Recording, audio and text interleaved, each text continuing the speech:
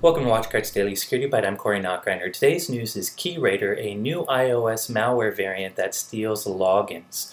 Byte is a Chinese company that recently noticed some malicious jailbroken iPhone tweaks that you could get in China that are actually malware stealing your iCloud credentials.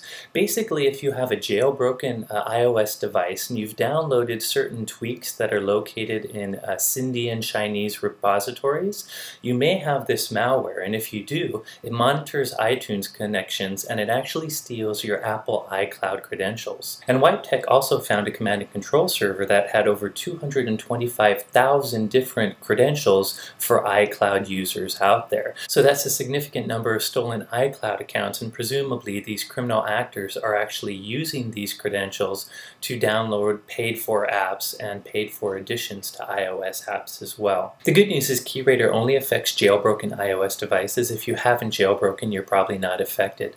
On top of that, you actually have to go to certain Chinese Cydia repositories and download a malicious tweak for this sort of attack to affect you.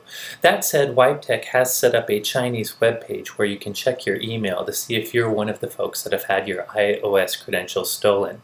Now, the practical takeaway here is I probably wouldn't root or jailbreak your mobile device. While power users can get a lot of value from doing so, sometimes security researchers jailbreak iOS devices in order to do research. Doing so actually removes a lot of the protections that ensure that you only download legitimate applications from legitimate sources. So for the average user, I wouldn't recommend jailbreaking your iOS device or even rooting your Android device.